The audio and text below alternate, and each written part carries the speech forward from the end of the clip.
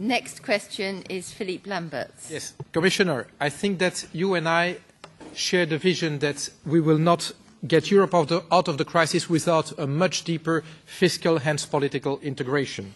But that will not happen if our citizens do not recognize the legitimacy of decisions being taken.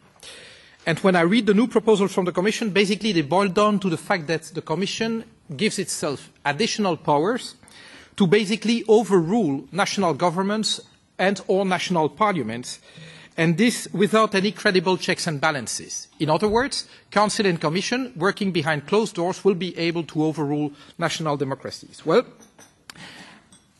I would like to stress the fact that what Angela Merkel does when she asks for a vote of the Bundestag before coming to Brussels, very few, if any other, government leader in Europe are doing that.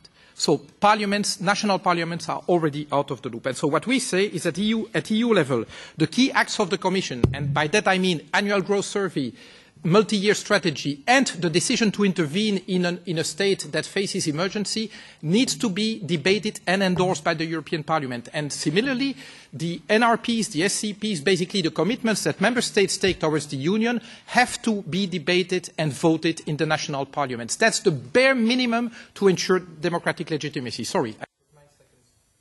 I'll fine you 10 seconds next time. Mr. Shuntis, 1 minute.